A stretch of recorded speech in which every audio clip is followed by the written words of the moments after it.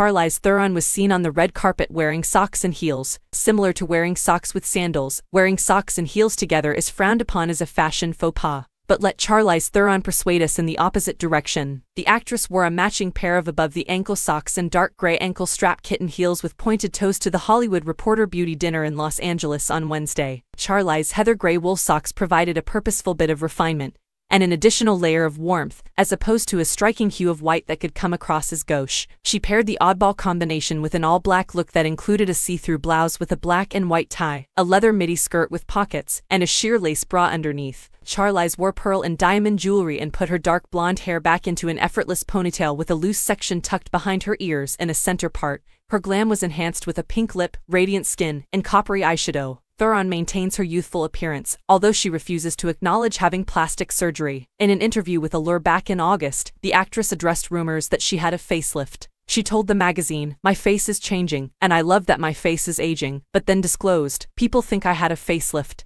What did she do to her face?" They ask, "I think, bitch, I'm just getting older." It doesn't imply that my plastic surgery was subpar. This is precisely what occurs.